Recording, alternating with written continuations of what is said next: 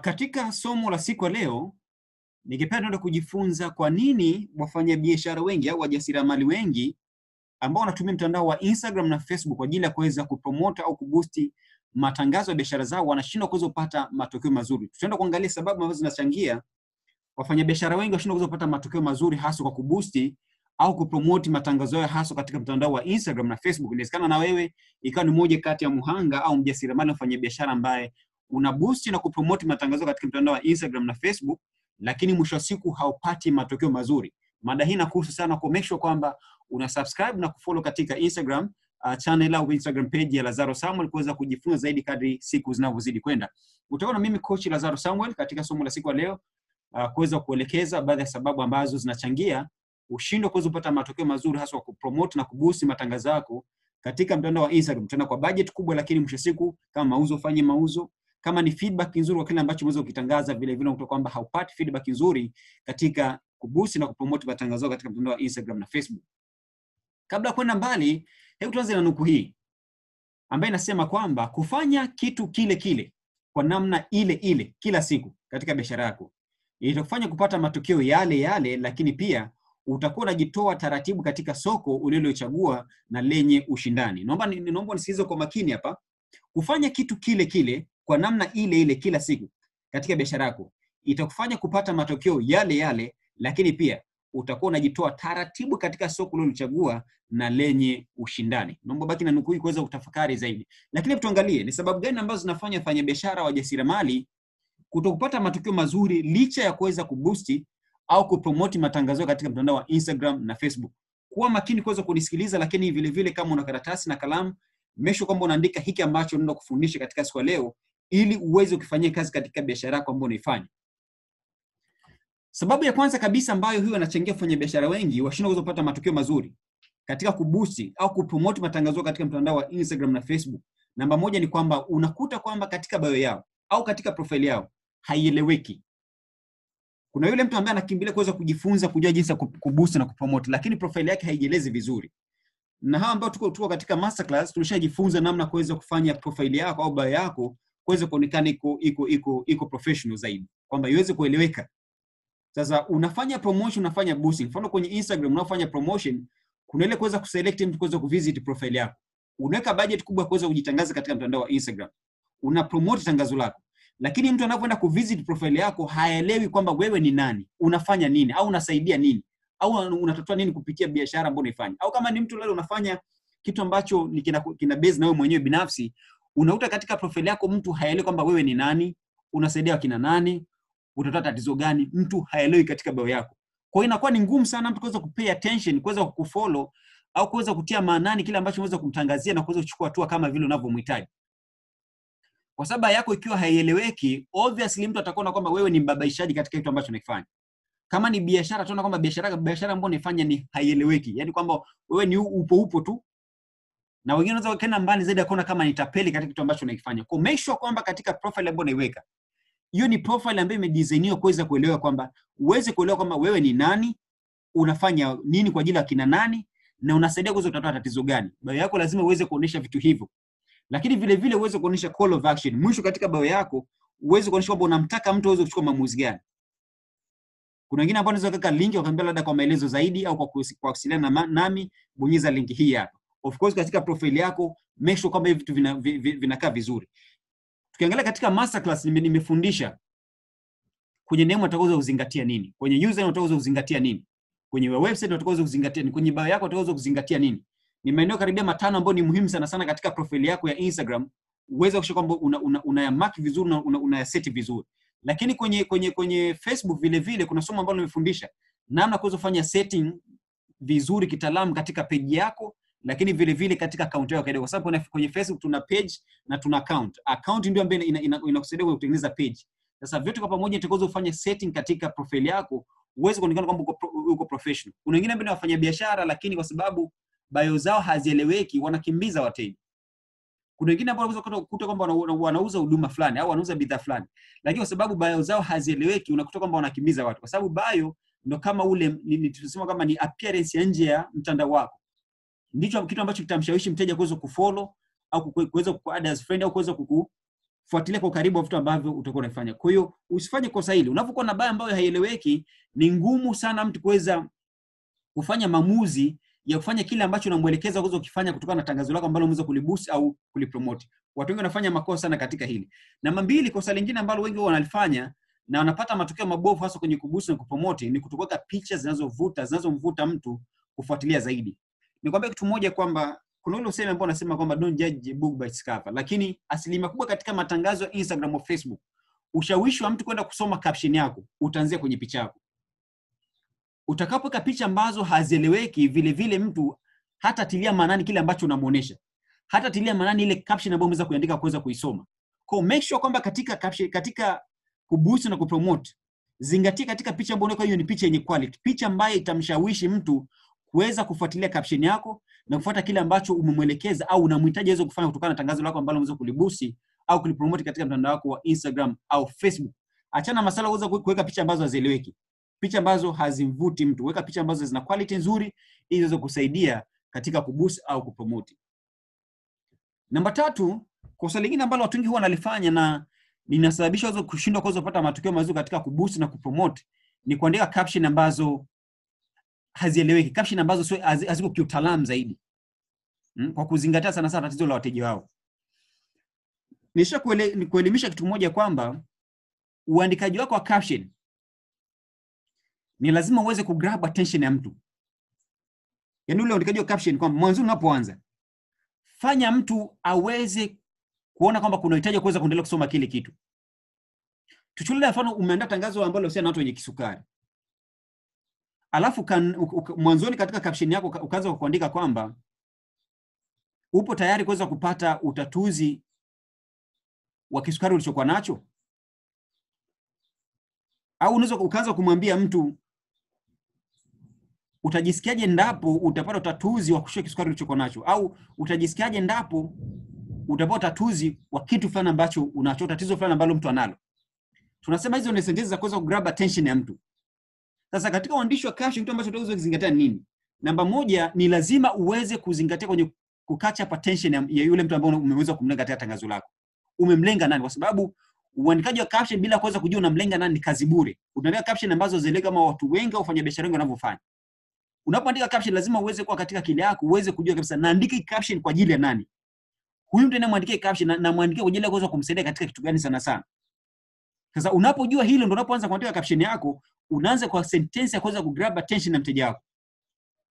Namba 2 unakuja kumuonesha ni namna gani bidhaa yako inaweza kusaidia kwenye kutatua matatizo yake. Namba 3 uweze kuonesha kwamba ni matokeo gani ambayo atayapata kwa kutumia kile ambacho unamuonesha katika picha yako ambayo umeweka katika nini? Katika tangazo lako. Kwa namba 1 ni kwamba you have to grab attention ya customer wako, ya mtu ambaye unaweza kumlenga. Namba 2 uweze kumuonesha mteja wako au yule ambaye unaweza kumlenga kwamba kile ambacho unamuonesha kinawezaje kumsaidia kutatua tatizo lake. Namba 3 uweze kumuonesha yule mtu ambaye unaweza kumlenga katika caption yako kwamba atapata matokeo gani ambayo hakuwa anayapata mwanzoni kabla kuweza kutumia bidhaa yako. Sasa ni vitu ambavyo wafanyabiashara wengi sana katika uandishi wa caption hawaandiki vizuri. Kitu ambacho wakiboost kupromote wanashindwa kuweza kupata matokeo mazuri. Caption yako ikiwa ni mbovu, caption yako ikiwa haieleweki, caption yako ikiwa haijalenga mtu fulani ambaye unaweza kumlenga katika tangazo lako, au liko tu empty alionyesha nani ambaye unaweza kumlenga, ni ngumu sana kuweza kupata matokeo mazuri ya kuboost na kupromote. Wafanyabiashara wengi sana wanaweka budget nzuri ya kuweza kuboost na kupromote matangazo lakini wapate matokeo mazuri kwa sababu caption zao haziko kitaalamu. Caption zao hazieleweki. Kwa zingatia sana katika hili. Namba 4 ni kuwa na location zile ambazo hazikupi matokeo mazuri. Kwenye kufanya boosting na promotion, kwa wale ambao mshafuatilia kwenye masterclass masomo ambayo nishayatuma, unaofanya mfano boosting katika mtandao wa Instagram, kuna zile location ambazo huwa unazitenga au huwa unaziselect tangazo lako kwenda kuonekana. Sasa unaweza kukuta kuna mtu kwa muda hata mwaka mzima anatumia location zile. Unaona kabisa kwamba mimi sijapata matokeo mazuri katika hizo location, lakini bado anatumia location zile. Ni sasa sana kwamba mtu labda umepeleka biashara yako Mwanza, alafu unaona kwa muda mrefu biashara yako haijafanya vizuri, bado unang'ania ile maeneo. Wakati kuna Morogoro, kuna Shinyanga, kuna Mbeya, kuna na maeneo mengine mengi tu, Tabora, Mtwara. Amua kutoka mbali maeneo hajajaribisha. Lakini unang'ang'ania tu maeneo labda ya Mwanza tu, au unang'ang'ania tu maeneo ya Mtwara tu, au maeneo ya Dar es Salaam tu. Unaona kabisa bidhaa yako ifanye vizuri. you have to change the location. Ukiona kuna sehemu fulani katika ile group ambazo ulichagua, kwa sababu kwenye kuboost na promote tunatengeneza ile audience name, kama group lako, jina la group lako umetengeneza jina gani. Sasa kama lile jina la group lako unavyoliona kwamba halijafanya vizuri au likupe matokeo mazuri, change location. Tafuta maeneo mengine ya select. Kama ni kwenye interest, badilisha interest za watu ambao umechagua. Kama ni umri, kwa sababu kuna watu wengine unakuta katika selection ya umri ambao wameweza kuwalenga wanakosea. Kuna mwingine bila kujua unaweza kushangaa umeselect kuanzia miaka 13 mpaka miaka 18. Range ambayo ukiangalia watu wenyewe hawako vizuri kiuchumi. Kuna muda inabidi uweze kwenda kuhakikisha kwamba location unaweza kuchambia iko vizuri, gender, umri ambao unaweza kuchagua, age, uweze kumake sure kwamba age ambayo unaselect ni age ambayo hata kwenye masuala kipato pia wako vizuri. Mfano kuanzia miaka 20 na kuendelea ni age nzuri ambayo ukifanya selection. Miaka 17, 16 sio umri mzuri wa kuweza kulenga sana katika tangazo la kibiashara kuweza kununua kile ambacho unakiuza. Kwa change location, na nimekuongeza vitu vingine kwenye interest, zingatia hizo badilisha, kwenye age zingatia hizo badilisha vile vile. Ni vitu ambavyo vitakusaidia sana. Wengi huwa tunakosea kwa sababu unakuta kwamba location miaka nenda rudi hatujabadilisha na tunaona kabisa kwamba zinatuletea matokeo mabaya tunapo boost au kupromote. Namba 5, kutumia staili moja ya matangazo ya biashara kwa muda mrefu. Hili ni kosa ambalo wafanyabiashara wengi wanalifanya. Ni lazima katika uandaji wako wa matangazo unapotaka kuboost na kupromote, uweze kuwa tofauti. Usiende na staili ile ile. Kila muda staili ni ile ile. Watu wanachoka. Watu watachoka kufuatilia vile vile. Badilisha staili yako kuweza kuandika matangazo. Uweze ku create ile attention ya mtu kuweza kufuatilia. Ukiweka matangazo ambayo yanajirudia staili ile, mtu atakuchoka. Unaposti bidhaa, unaandika labda kiatu labda size fulani, size mpaka size fulani, bei hii. Kesho tu unarudia ile. Watu watakuchora. Watu watakuchoka. Badilisha style yako ya uandikaji wa caption au tangazo lako. Sio lazima kila siku iweze kuwa picha. Sio lazima kila siku caption iweze kuwa ile katika utangazaji wa bidhaa. No. Kama ni picha, siku zingine tafuta video, tengeneza video zinazohusiana na bidhaa ambayo unauza. Sio kila siku iwe picha. No. Change. Kama ni caption, sio lazima ziwe captions za style moja tu ile fulani unaelezea kuhusu bidhaa. No. Badilisha style yako ya uandikaji wa caption katika utangaza biashara yako. Itakusaidia sana. Namba 6, kitu ambacho kinasababisha pia kupata matokeo mazuri ni kutumia hashtag zenye watumiaji wazuri. Kwenye somo la hashtag nisho kusema kitu moja kinaitwa uweze kufanya research ya hashtag. Sio kila hashtag inaweza kukuletea matokeo mazuri. Watu wafanya biashara wengi huwa wanaweka tu hashtag ili mradi tu wazingatii ni hashtag gani ambazo wanapaswa kuzitumia. Katika matumizi ya hashtag ni lazima uweze kuzingatia zile hashtag ambazo zinatumiwa na watu wengi sana. Yaani tunasema zile strong hashtag ambazo hata kama haziko katika area yako lakini watu wengi wanatumia, usiweze kuzikosa katika post yako. Lakini kuna ile 80% ya hashtag zinataka ziweze kubase kutokana na wale watu ambao mweza kuandika, kutokana na soko ambalo upo katika biashara yako. Kama ni soko ambalo umeweza kulilenga ni soko la afya, tafuta hashtag za afya. Lakini kama ni wanawake vile vile, umelenga wanawake katika ile soko, tafuta hashtag nyingi za wanawake. Kama ni wanaume, tafuta hashtag nyingi za wanaume. Kama ni mambo ya mazoezi kwa wanawake, tafuta hashtag za mazoezi na hashtag za wanawake vile vile. 20% zingatia kutafuta zile hashtag zingine ambazo hazipo katika soko lako, lakini inawezekana ni soko mbadala na soko lako. Utumie zile hashtag. Sio mtakuwa unanielewa hapa. Tuchukulie mfano upo katika labda soko la afya. Unafundisha watu kuhusu mambo ya kupunguza uzito. Of course hashtag 80% inabidi ziweze kubase katika ule upande, lakini kwa kuangalia pia umelenga watu gani. Baada katika kupunguza uzito wanaume tu, kupunguza uzito wakina mama ambao walikuwa na wale wamejifungua, kupunguza uzito la ni wanawake tu.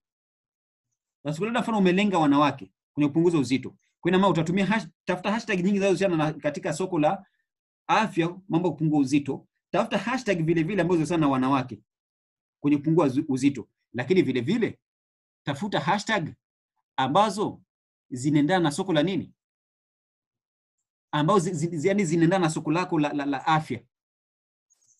Unaweza kuchagua labda hashtag za watu wengine ambao wanafanya shughuli zingine ambazo zinaendana na mambo ya nini? Mambo ya afya. Ukazijumlisha moja kwa moja.